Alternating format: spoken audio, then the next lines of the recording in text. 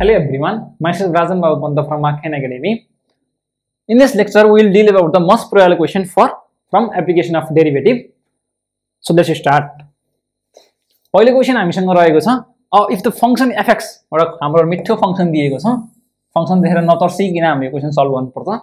where a is greater than 0 a को value चाहिँ के दियो त greater than 0 दियो हैन attains its maximum and minimum at p र q maximum at p minimum at q दियो हैन भनेपछि such that p square एउटा कन्डिसन पनि दियो देन a को भ्यालु कति हुन्छ सोध्दियो हैन for maximum minimum first derivative 0 for maximum minimum first derivative निकालौं त्यसको 6x square minus 18ax plus 12a square हुने भयो फर्स्ट डेरिभेटिभ हैन भनेको f dash x भ्यालु यति आउने भयो हैन अब मैले 6 कमन ताने भने के हुन्छ त्यसको value x square minus 3ax plus 6 भनेपछि 2a square हुने भयो हैन अब मैले यसले फ्याक्टराइज गर्दाखेरि कति आउँछ value 6x minus a x minus 2a आउँछ हैन मैले सिधै फ्याक्टराइज गरे 2a plus a गर्दाखेरि 3 आउने भयो 2a into a गर्दाखेरि minus 2a square आउँछ मैले फ्याक्टराइज गरेर सिधै लेखे हैन मैले फर्स्ट डेरिभेटिभ भ्यालु के हुनु पर्यो 0 हुनु पर्यो म्याक्सिमम मिनिममको लागि भनेपछि x is equal to a or x is equal to value कति आउने भयो 2a दुईटा भ्यालु आउने भयो अब म्याक्सिमम र मिनिमम दुईटा कन्डिसन थाहा हुनु पर्छ हामीलाई अब सेकेन्ड डेरिभेटिभ टेस्ट गरौँ हामीले एकचोटी सेकेन्ड डेरिभेटिभ निकाल्दाखेरि कति आउँछ value 6x square derivative 2x minus 3a हुने भयो भनेको 12x minus 18a हुने भयो भनेपछि अब x is equal to a मा चेक गरौँ त x is equal to a मा यसको भ्यालु कति आइरहेको छ 12a minus 18a भनेपछि minus 6a भनेको लेस देन 0 बिकज a को भ्यालु त के दिएको छ हामीलाई ग्रेटर देन 0 दिएको छ a को भ्यालु ग्रेटर देन 0 हुनुको मतलब minus 6a त के हो त लेस देन 0 हुन्छ अब लेस देन 0 भनेको सेकेन्ड डेरिभेटिभ लेस देन 0 आयो x is equal to a मा भनेपछि x is equal to a भनेको कस्तो खालको कन्डिसन हो हाम्रो म्याक्सिमम कन्डिसन हो म्याक्सिमम कतिमा दिएको छ p मा दिएको छ भनेपछि p को भ्यालु कति हुने भयो त a हुने भयो अब p को भ्यालु a हुन्छ भने त अब 2a मा त हामीले टेस्ट गर्दा नि पर्यो 1 नगर्दा नि भयो एउटा म्याक्सिमम भनेपछि अर्कोमा पक्कै मिनिमम होला क्वेशनले मन राखेको छ हैन अब 2a मा चेक गर्दाखेरि 24 minus 18 गर्दाखेरि 6a आयो which is greater than 0 so त्यो भनेको मिनिमम कन्डिसन भयो भनेपछि q को भ्यालु कति आउने भयो त 2a आउने भयो according to the condition p square is equal to q भनेको a square is equal to कति आउने भयो त q भनेको 2a भनेपछि a minus 2 is equal to कति आयो 0 आयो a इज इक्वल टु 0 और a इज इक्वल टु 2 हुने भयो a इज इक्वल टु 0 और a इज इक्वल टु 2 हुने भयो अब हामीले क्वेशनले पहिले के भनेको छ a इज ग्रेटर देन 0 भनेर भनेको छ भनेपछि ए त 0 हुन सकेन सो a को भ्यालु कति हुने भयो त 2 हुने भयो so D is our correct option यो चाहिँ लेन्दी खालको प्रब्लम थियो हैन इक्वेसनै लेन्दी थियो मसे नआत्तिकिन सल्भ गर्दाखेरि चाहिँ सजिलै क्वेशनको आन्सर आउँदो रहेछ मेन कन्सेप्ट क्लियर चाहिँ हुनु पर्यो हाम्रो इन द नेक्स्ट प्रब्लम हामीलाई के दिएको छ the normal to the curve x is equal to a something something र y is equal to a something something at theta always passes through the fixed point अब यो simply हेर्दाखेरि यो parametric equation दिएको छ हैन कुनै पनि फंक्सनको प्यारामेट्रिक इक्वेसन दिएको छ म यसको मेन एक्चुअल फर्ममा रिड्युस गर्न सक्यो भने हामीले यो चाहिँ अब नर्मलको कन्डिसन लगाएर चाहिँ हामीले सल्भ गर्न सकिन्छ होला हैन त्यही लजिक लगाएँ मैले यसलाई मैले के लेख्न पाउँछु x minus a is equal to a cos theta लेख्न पाउँछु हैन similarly y is equal to a sin theta लेख्न पाउँछु त्यही माथि कुरा लेखेको हैन मैले स्क्वायरिङले एड गरौँ त प्लस y स्क्वायर गर्दाखेरि a square cos square theta plus a square sin square theta हुने भने भ्यालु कति हुने भयो a स्क्वायर हुने भयो हैन sin square theta plus cos square theta value कति हुन्छ 1 हुन्छ भनेपछि यो के रहेछ त एउटा इक्वेसन रहेछ इक्वेसन अफ सर्कल रहेछ सर्कल पासिङ थ्रु हाम्रो सेन्टर कतिमा हुने भयो a, 0 मा सेन्टर भएको र radius is equal to a भएको सर्कल रहेछ हैन अब सर्कल बनाउँ त एउटा a, 0 मा उ भएको चाहिँ यस्तो सर्कल होला हैन रेडियस चाहिँ a छैन हाम्रो अब यस्तो खालको एउटा कुनै पनि सर्कल छ अरे हामीलाई चाहिँ अब यसको नर्मल छ अरे हैन the normal of the curve अब यो कुनै पनि सर्कलको चाहिँ नर्मल छ भने जहिले पनि सेन्टरबाट पास हुन्छ भन्ने हामीले प्रोपर्टिज अफ सर्कलबाट थाहा छ so normal always passes through the a, 0 so D is our correct answer भने सिम्पल हामीले सल्भ गर्न सक्यो वा हामीले टेन्जेन्ट निकाल्यो टेन्जेन्टको हाम्रो कुनै पनि स्लोपबाट चाहिँ नर्मलको स्लोप भनेको m1 * m2 - 1 बाट गरेर अनि त्यो पोइन्टबाट पास गर्दा पनि आन्सर आउँछ बट लेन्दी हुन्छ त्यसैले चाहिँ यसरी सर्टली हामीले निकाल्न सक्छौं in the next problem we are given as the function fx has a local minimum at भनेर सोधेको छ हैन फर्स्ट डेरिभेटिभ 0 गर्ने 1/2 - 2/x² इज इक्वल टु कति भयो 0 हुने भयो भनेपछि x² इज इक्वल टु 4 हुने भयो x is equal to plus minus 2 हुने भयो सेकेन्ड डेरिभेटिभ निकालौँ हामीले सेकेन्ड डेरिभेटिभ निकाल्दाखेरि कति आउँछ त प्लस 4/x³ आउँछ हैन यसको सेकेन्ड डेरिभेटिभ निकालेको मैले सिधै यसको सेकेन्ड डेरिभेटिभ निकालेको यो फर्स्ट डेरिभेटिभ हो सेकेन्ड डेरिभेटिभ भनेको 4/x³ आउने भयो ल है त अब x को भ्यालु कति छ त प्लस माइनस 2 छ अब सेकेन्ड डेरिभेटिभ हो भनेपछि मैले 2 राखौँ त 4y कति आउने भयो 8 आउने भयो which is greater than 0 second derivative greater than 0 भन्नुको मतलब के हो सेकेन्ड डेरिभेटिभ चाहिँ ग्रेटर देन 0 मतलब भन्नु चाहिँ हाम्रो के हो त मिनिमम कन्डिसन हो सेकेन्ड डेरिभेटिभ ग्रेटर देन 0 भन्नु हामीलाई के हो त मिनिमम कन्डिसन हो भनेपछि अब प्लस 2 मा ग्रेटर देन 0 आयो हैन सेकेन्ड डेरिभेटिभ भनेपछि माइनस 2 मा चेक गरौँ माइनस 2 मा चेक गरौँ त 4y कति आएको छ माइनस 8 आएको छ व्हिच इज लेस देन 0 अब लेस देन 0 भनेको के हो त हाम्रो म्याक्सिमम कन्डिसन हो अब हामी सोधेको के छ मिनिमम सोधेको छ मिनिमममा कुन कन्डिसन आयो प्लस 2 वाला कन्डिसन आयो so 2 is a correct answer so A is a correct answer. In the next problem, we are given as the triangular park is enclosed on two sides by a fence. भनेको चाहिँ एउटा कुनै पनि triangular park छ अरे हैन by a fence and on the third side by a straight river bank. Example नारायणीको तीर which is the famous dating spot for Chitwan guys हैन अब एउटा triangular park छ अरे हैन जो चाहिँ दुईतिर फेन्सले झाडीले बारिएको छ अरे हैन एक्जाम्पल यो होला यो नारायणी बगिरहेको होला अनि यतापट्टि दुईतिर झाडी छ अरे यो भनेको हामीलाई भन्न चाहिँ हैन ल यो चाहिँ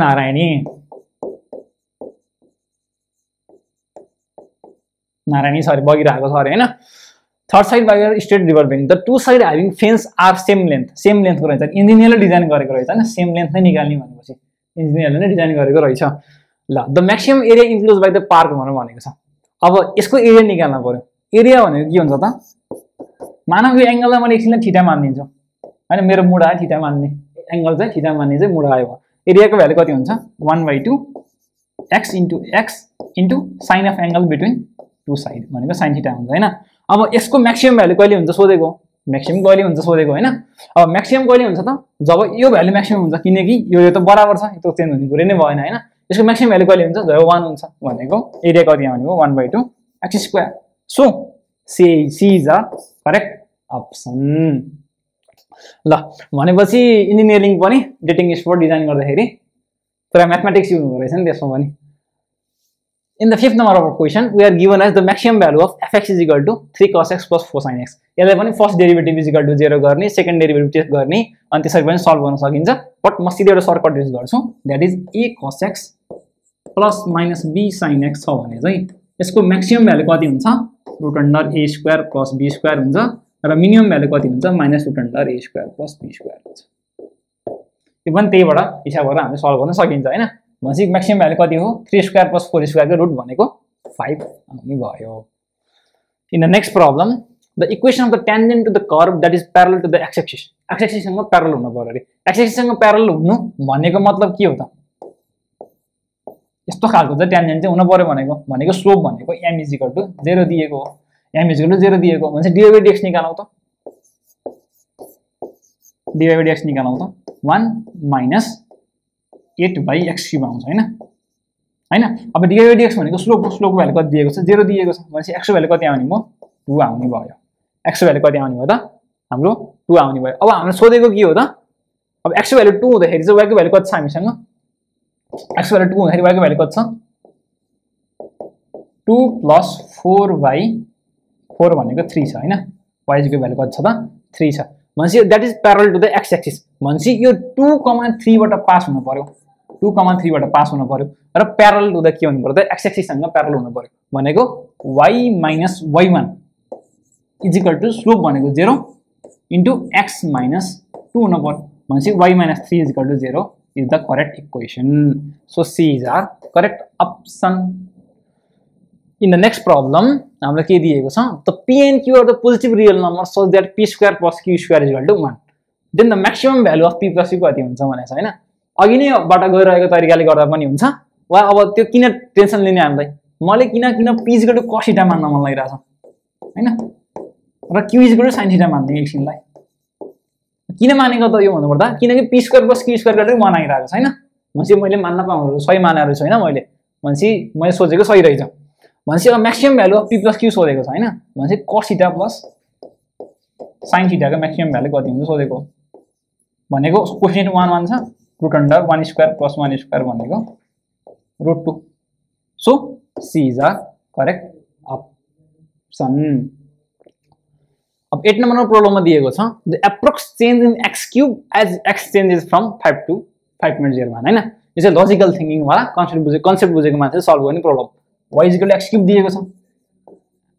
हैन अब approx change in x cube भनेको छ एप्रोक्स चेन्ज इन y भनेको यसले भनेको dy/dx निकाल भनेको हामीले चेन्ज त निकाल्न के हो डेरिभेटिभ हाम्रो 3x² हो भनेको अब हामीले dy निकाल भनेको किनकि चेन्ज इन x क्यूब भनेको चेन्ज इन y हो dy को भ्यालु कति आउनु भयो 3x² into dx अब 3 into इनिशियल x भ्यालु कति छ 5 छ 5 स्क्वायर 25 into dx भनेको कति छ त यति माइनस यति 5.01 minus 5 भनेको कति आउनु भयो 0.01 0.01 भनेको भ्यालु कति आउनु भयो 0.075 आउनु भयो 0.75 आउनु भयो 0.75 आउने भयो so A is a correct answer in the 9th number problem the maximum value of log x by x दिएको छ गरिन त केही हैन हामीले फर्स्ट डेरिभेटिभ 0 गर्ने अब त्यसको म्याक्सिमम भ्यालु हुन्छ हुँदैन चेक गर्ने निकाल्ने अब निकालौं है त u by v root x into log x derivative 1 by x minus log x into 1 divide by कति हुन्छ भाइ x स्क्वायर हुन्छ त्यसको पक्कै इक्वल टु भ्यालु कति आउनु हुन्छ 0 किनकि फर्स्ट डेरिभेटिभ भनेको के हो त भ्यालु 0 हुने भयो त्यो कन्डिसनमा म्याक्सिमम मिनिममको लागि गर्दाखेरि 1 minus log x भ्यालु कति आउनु भयो 0 आउनु भयो भनेपछि x को भ्यालु कति आउने भयो त e आउने भयो नि एन्टी उतापट्टि लिएर गएर एन्टी लग लिँदाखेरि x को भ्यालु चाहिँ 0 e आउने भयो अब x को भ्यालु e हुँदाखेरि चाहिँ अब यसको म्याक्सिमम हुन्छ भनेर चेक गर्नलाई यसको फेरि डेरिभेटिभ गर्नु पर्यो हामीले त्यो गरेर बस्छौं त हामी पक्कै गर्दैन क्वेशनले भनेको छ भने चाहिँ पक्कै आउँछ होला हैन त्यो मानेर चाहिँ वा गरेर पनि सकिन्छ टेस्ट गर्नलाई हामीले चाहिँ but it will take a lot of time र वेस्ट चाहिँ नगरौँ हामीले x = e मा चाहिँ हाम्रो के आउँछ त अब निकालौं भ्यालु कति आउँछ म्याक्सिमम आउँछ भने एजम्पसन गर्यौं हामीले अब log e by कति आउने भयो e आउने भयो भनेको 1 by e हुने भयो so c is a correct answer in the next problem अब दिएको छ the function fx = x to power x has a stationary point at भन्नु भयो has a stationary point यसको डेरिभेटिभ के थाहा छ हामीलाई x to power x 1 plus log x थाहा छ स्टेशनरी पोइन्ट हुनको लागि चाहिँ फर्स्ट डेरिभेटिभ 0 हुनु पर्छ त्यही हो भनेको log x को भ्यालु कति आउने भयो -1 हुनु पर्यो आइदर यो 0 आइदर यो 0 भनेपछि x को भ्यालु कति आउने भयो e को power -1 1 by e so b is a correct option सही क्वेशन छ हैन अब 11 नम्बर क्वेशन चाहिँ अलि ट्रिकी छ एकचोटी भिडियो पज गरी एकचोटी ट्राई गरिहालौं हैन यो क्वेशन चाहिँ The height of a right circular cylinder of maximum volume inscribed in a sphere of radius a. हामीले के दियो त एउटा स्फियर दियो पहिला हैन स्फियर दियो हैन स्फियरमा चाहिँ के गरियो त the height of the right circular cylinder यसमा एउटा सिलिन्डर इन्स्क्राइब गरेर राखियो रे एक्जाम्पलको लागि चाहिँ मैले एउटा सिलिन्डर इन्स्क्राइब गरे यसमा चाहिँ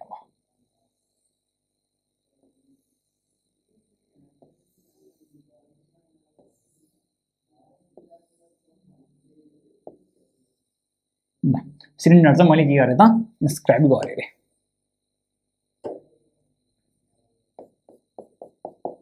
यो चाहिँ हाम्रो सेन्टर लाइन थियो हैन यो चाहिँ हाम्रो के छ त एउटा सिलिन्डर चाहिँ मैले यसमा राखे रे so that the maximum value inscribed in sphere अब कस्तो खालको कन्डिसन भयो भने चाहिँ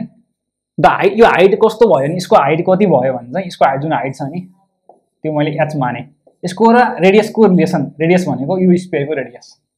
a को रेडियस भनेपछि h र a को कस्तो रिलेसन भयो भने चाहिँ हाम्रो के हुन्छ त यसको सिलिन्डरको भोल्युम चाहिँ म्याक्सिमम हुन्छ अरे सिलिन्डरको भोल्युम चाहिँ के हुन्छ अरे म्याक्सिमम हुन्छ अरे हैन अब भोल्युम अफ सिलिन्डर के थाहा छ हामीलाई भनेको पाइ r स्क्वायर इन्टु h हो पाइ r स्क्वायर इन्टु h हो हैन अब मैले यसको रेडियस r माने एकछिनलाई भनेको यसको रेडियस r भने हैन r भने अब भनेपछि यो टोटल हाइट h हो भने यसको भ्यालु कति हुन्छ h/2 हुन्छ पाइथागोरस थ्योरम लगाउँछ हामीले r square plus h square by 4 is equal to A square आउँछ भनेपछि आर स्क्वायर भ्यालु कति आउँदो रहेछ त ए square minus H square by 4 आउँदो रहेछ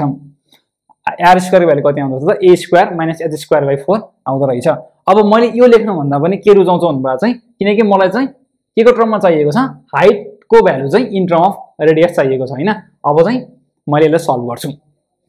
भनेको पाई इन्टु आर स्क्वायर भ्यालु कति हो ए square minus H square by 4 into H हो भोल्युम भ्यालु कति आउने भयो अब म सिम्पल सिधै डेरिभेटिभ गर्छु हैन डी बाई डीएस किनकि म्याक्सिमम इनियरको लागि चाहिँ first derivative second derivative test गर्नै पर्यो हामीले अब यसको डेरिभेटिभ गर्दाखेरि हाम्रो भ्यालु कति आउँछ पाई ए square minus 3h square by 4 आउँछ इक्वल टु भ्यालु कति हुने भयो 0 हुने भयो भनेपछि एच को भ्यालु कति आउने भयो त एच को भ्यालु कति आउने भयो त 2/√3 इन्टु ए आउने भयो यो चाहिँ यहीँबाट सल्भ गरेर आएको भनेपछि यसको भ्यालु कति आउँछ त एप्रोक्स 2/√3 भनेपछि यता आउने भयो भनेपछि यो डी भन्ने अप्सन हुने भयो हैन भनेपछि 2 भनेको √3 भन्दा ठुलो हुन्छ भनेपछि ए इज द करेक्ट आन्सर हामीले चाहिँ अब एप्लिकेसन अफ डेरिभेटिभ भन्ने च्याप्टरको बेसिक थ्योरी प्लस त्यसलाई चाहिने हाम्रो पास क्वेशनहरु पनि सल्भ गर्यौं प्लस मस्ट प्रोयल क्वेशनहरु पनि सल्भ गर्यौं त्यो बेला अब चाहिँ हामीले नेक्स्ट लेक्चरमा चाहिँ हामीले इन्टिग्रेसन तिर हामी जानेवाला छौं त्यो बेलासम्मको लागि चाहिँ stay motivated dedicated for IO entrance examination thank you